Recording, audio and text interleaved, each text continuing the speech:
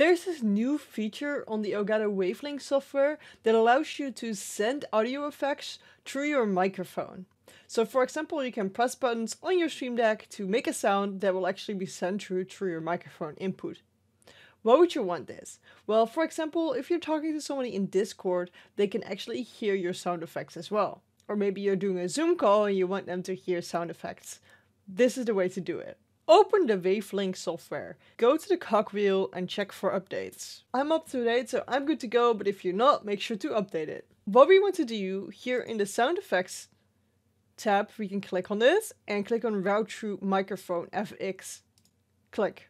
What this does is it makes a second microphone channel. We have the normal microphone wave XLR, but we also have one called microphone FX right now. So if you would go to Discord, and we go to user settings, voice and video, we have microphone in wave XLR, and we have our output, which doesn't really matter right now. You don't have to be using the Wavelink XLR.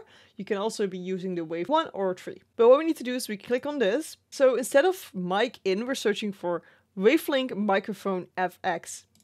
If I click on this, you can see that my microphone is still being picked up here.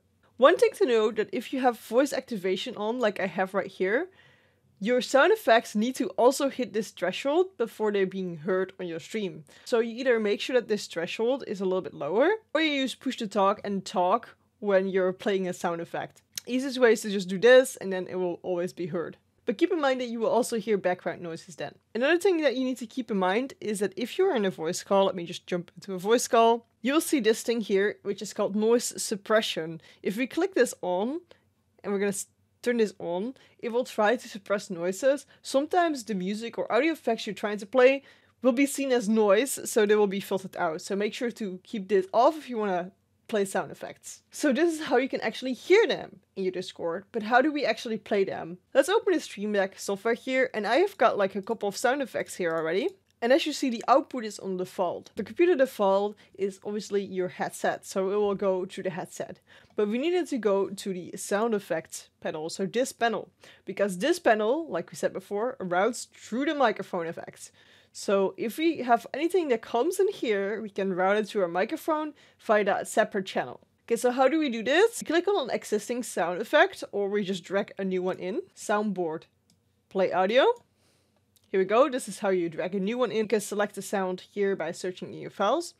But I'm just going to delete this one because I already have some here. So I'm clicking on the sound effect, and instead of default output, we're going to search for the sound effects channel. Here it is, Wavelink Sound Effects Elgato Wave XLR. You could say Elgato Wave because you just have the wave mic. But for me, I've got the Elgato Wave XLR, so it says Elgato Wave XLR.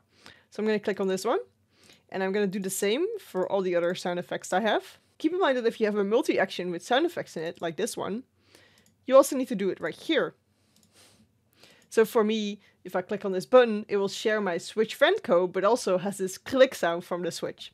Same goes for Steam here. I'm just going to make the sound effects as well. So don't forget the ones that are in a multi-action and not just the ones that you have right here on the front buttons already. What will happen now if we click one of these buttons, for example this, you will see it will come into a sound effect panel. Because it's coming in a sound effect panel, it should also route through here. You can see that even though I'm not talking, this bar is going up. As you see, a part of the sound is in this orange, so we have to turn it down for the sound to work.